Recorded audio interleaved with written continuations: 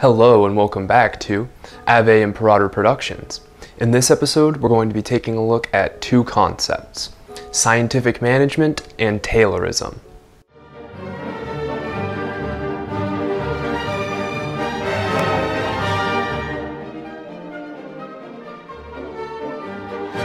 So before we get too far into this, I want to give a brief overview on the history of managers and management, especially in the United States, because the United States actually had a lot to give. The concept of scientific management has actually been considered one of the greatest cultural contributions of the United States to the Western world for a multitude of reasons. And as we go through these processes and these explanations, you'll begin to see how scientific management and Taylorism have actually come to dominate a lot of the modes of thought within our society without most people even really knowing what they are at all. So, managers and management, the rise of the management class.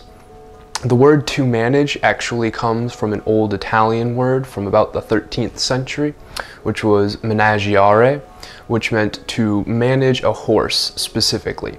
And this word was used because a horse is an animal with its own will, and it must be directed, and it must also be controlled, but it's never a complete controlling, and it's also more than simply administering the movements of the animal. Over several centuries, menagiare came to different languages in English as the word manage, and was used in a much broader context to denote a word that was between administration being simply a soft sort of direction, and direct domination, in which you could completely control all aspects of a living being. There are many early modern paintings of kings and emperors and people like this who are shown on a horse, gently moving the horse with different movements and with different controls to show that they could direct their own empire much the same way that they could direct an individual or something like a horse. So the word manage and manager came to much greater prominence with the onset of the Industrial Revolution. And as these large companies, these large factories came to grow and coalesce and become bigger and bigger, it was no longer possible for individuals to completely control the actions of the companies which they had started. The managers were on the rise at a very similar time to another concept which is heavily criticized, especially in our society today, that being bureaucracy. It's sort of interesting. A bureaucrat works for the government or some sort of large non-private sector corporation such as that, and they do different tasks to help to administer and control the flow of power that the head official isn't capable of doing alone. And they are also a force of rationalization.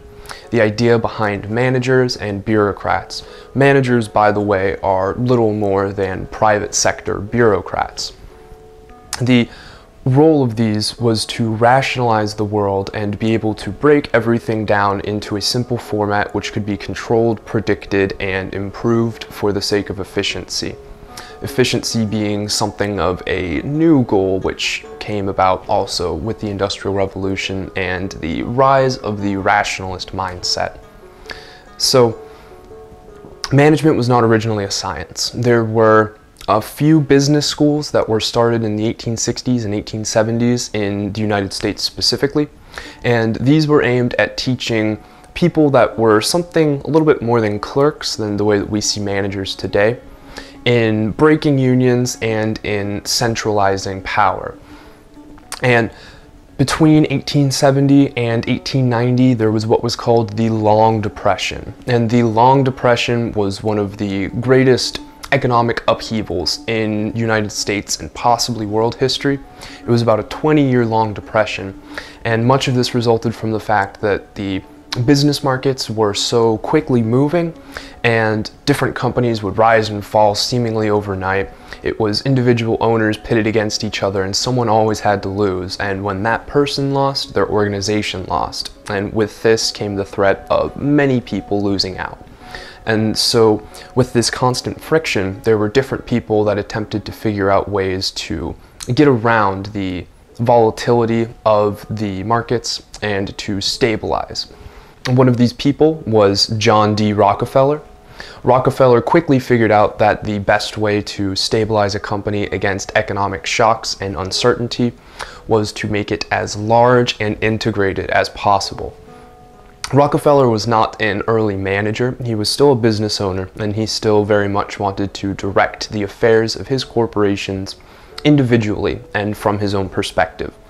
But with the realization that much larger companies were needed to necessarily make it through different kinds of economic downturns, the ability of an individual to control such a large corporation such as his Standard Oil became very tenuous, and with this a new kind of person was needed, someone that wasn't in direct control of the company but had the authority to control different aspects and who had goals which they needed to achieve in order to prove that the direction of the company was going in the right way.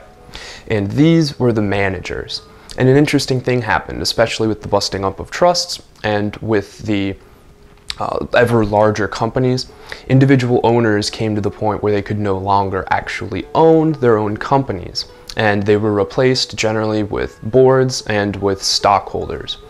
And once this had happened, the administration and control of the company fell completely upon the managers, and these people became what the original owners had actually become. Even though they had very little stake, they could be hired and fired if they didn't achieve the goal that they wanted, the entire company didn't go under, they could be replaced. But they were still the ones exerting the authority to move the company and to affect the economic position.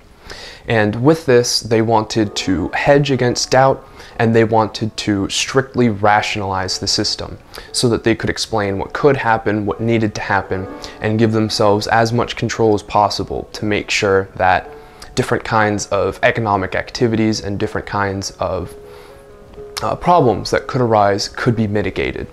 And with this, the search was on for a new scientific management. Enter Frederick Winslow Taylor, the person whose name is given to the concept of Taylorism and the inventor of what we call scientific management, which is so pervasive to our culture and the way that our businesses and our social interactions actually work today in the modern world. Taylor was an engineer in a steel plant when he first started out, but he was obsessed with the concept of efficiency, and he wanted to be more than just an engineer designing things. He wanted to be specifically a manager. The only problem was managers had a lack of legitimacy and prestige because they weren't seen as anything all that necessarily important or all of that mentally necessary. There were still very few business schools in different universities, and many of the first, including the business school at Harvard, would come to take on the ideas and the concepts directly from Taylor to build the prestige and legitimacy of these business schools, which would become major cash cows for the university systems. So Taylor coupled his almost obsession with the idea of quantifying and scientifically arranging processes for integrated and better management and production with an extreme distaste for the workers who were actually in these plants and in these factories making different kinds of goods. There were multiple levels of skill included in the different crafts and in the different factories which were producing everything from pig iron to steel to glass to furniture to just about anything else that you can imagine. And because in the beginning, when factories were first set up between the 1830s and the 1870s, even really up until the 1890s, there was very little mechanical processes, there was very few machines, and it was mostly a grouping of different craftsmen, and the idea being that if you had everybody producing the same thing at the same time in accordance with each other, you could more quickly get products out and increase what was called the throughput of the factory. There was only one problem with this. If you were a manager and you wanted to increase the throughput of your factory, you needed to be able to quantify what your different workers were doing, how they were interacting with the products, what the efficiency was, and different topics like this. But all you could really do was observe the fact that different workers were better or worse, and that overall the different skills seemed to be a bit more enigmatic than would lend itself to what could be called a scientific process. So Taylor came up with what was called his time and motion studies. And the Taylor time and motion studies were essentially taking different crafts and their skills and recording how long it took for them to actually complete it, what the steps were, marking the amount of movement that there was, and the overall aim was to break down these different craft abilities into tasks and subtasks. These tasks and subtasks were the minimum amount of energy, movement, and time that was required for each step along the process of a different item being made. Originally, the craft workers, as I said, would come together in the factories. They would each make their own product, and at the end they would have a finished item which they could point to as having been something that they had made, that they had produced for their society and passed on, and then it went into the rest of the factory. With these time and motion studies, it was attempted to take the individual processes of the glass making, of the iron smelting, of all of these different processes, and remove the individual's ability to create any one item, because it was necessary to break it down as simply as possible and to arrange it into a system which could be studied, which could be observed. And if you've ever worked in an office today, you've probably heard of the term best practices. This is a Taylorist term, and it comes from the idea that because this style of management is scientific, that there is one best way to do everything, and that one way needs to be as simple as possible and needs to be tightly controlled so that the efficiency of the individual workers can be checked, can be monitored, and can be maintained. This led to what was known as the table system. And the table system is probably going to sound pretty familiar because it is the direct forerunner to the production line, the only difference being that the production line required more machinery and more specialized tools, but we'll get to that in a minute.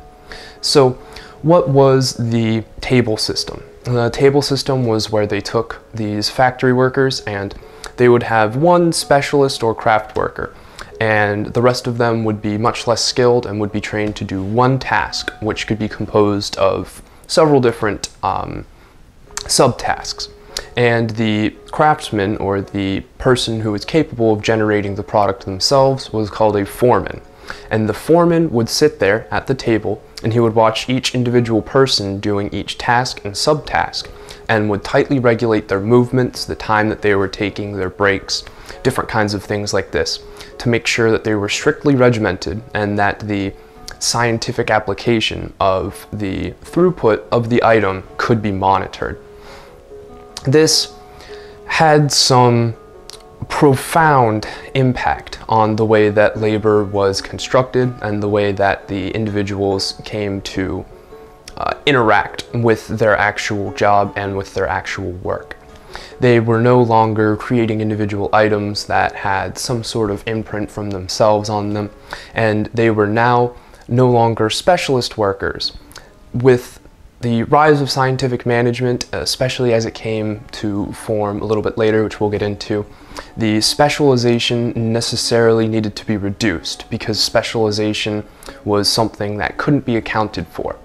So the specialization of these workers needed to be narrowed as tightly as possible until it could be something which could be easily quantified. So when they would sit at these tables, they were no longer in charge of their process, and they were no longer in charge of their ability to work. It was now up to one person to strictly regulate all of these people at the table to make sure that the analytics and the data could be passed on to a manager who could then use this information to attempt to hedge against different kinds of inefficiencies and to create a new system which could be much more directly controlled by the people who weren't actually making anything.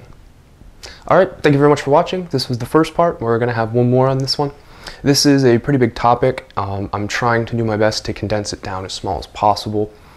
But I hope that you enjoyed. So if you did enjoy, make sure to leave a like.